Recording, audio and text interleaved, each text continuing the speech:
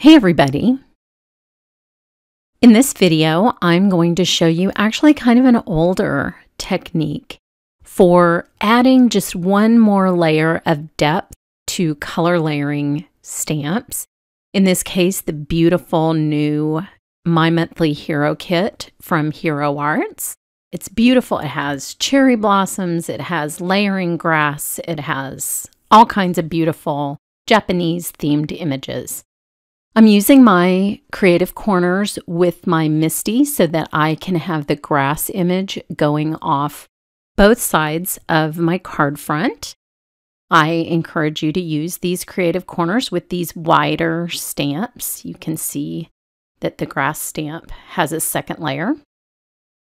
And I'm just going to position it so it's hanging off a little bit off each edge and making sure that it's up in the corner of my creative corners. Then I will pick up the stamp with the lid of the Misty 2.0, coming soon in a couple of months. And I'm using the solid grass image first with this beautiful lime ink. I recommend getting the ink cubes, especially for color layering stamps, because they have so many tonal shades in their ink line that it really helps when you're doing color layering stamps. Now you can see there are some open areas that look like rocks in this image, and those really help you to line up the second layer when you go to put that on. I am going to stamp the base layer twice just to get it a little darker, and then always make sure your cardstock is back in the corner before you go to the next layer. I have ruined many an image just by not doing that one simple task. And now I have the second image down without making you watch the back of my head while I line it up. You really have to get over a good layering stamp to get it lined up. And then I'm coming in with moss ink for the detailed layer. And here's my trick. This is called thumping. I hold a water-based marker. This is Korean markers very loosely and kind of shake my hand to get as random a pattern as I can onto the layering stamp. And I always do this on the second layer or whatever the top layer of your layering stamp is. And then you just press it down. And you can see that it's added quite a bit of detail to the grass.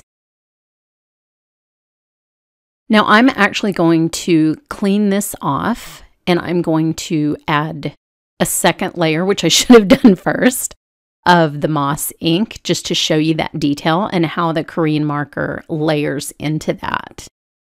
Right now it's still a little bit faint.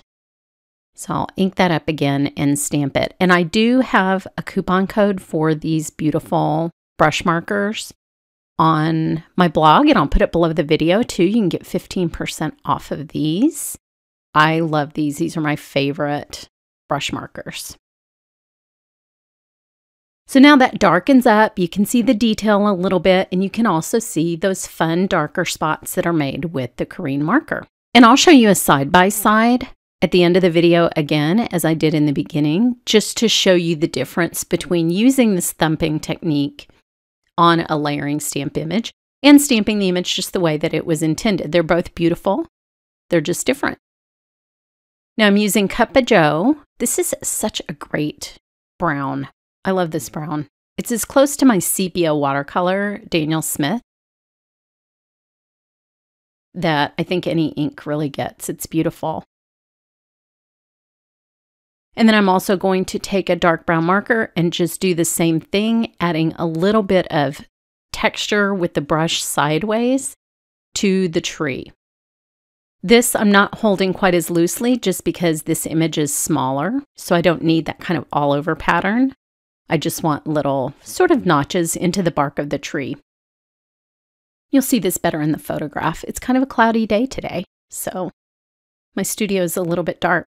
Now the tree is beautiful. It's a cherry tree, or it can be any like pear tree, and depending on what color ink you stamp it in. But I'm stamping it as a cherry tree. And there are also some loose cherry blossoms that I'll add to the card, which I think are just stunning.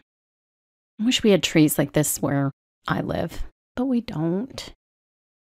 So I'm layering the pink for the first layer, and I don't care if this layer didn't get completely inked because you're adding so much texture with the second layer, which is pale tomato ink.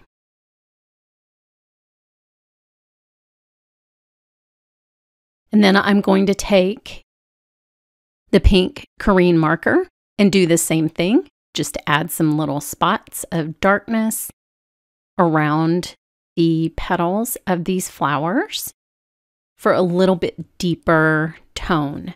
Once you've stamped it once, you can always go back just with the marker and the stamp and add a little bit more. And what's great about it being random is it's random. So you don't know where you had the marker the first time. And so when you go to put it on the second time, it's truly random, and it adds so much interest to your projects. Thanks so much for watching.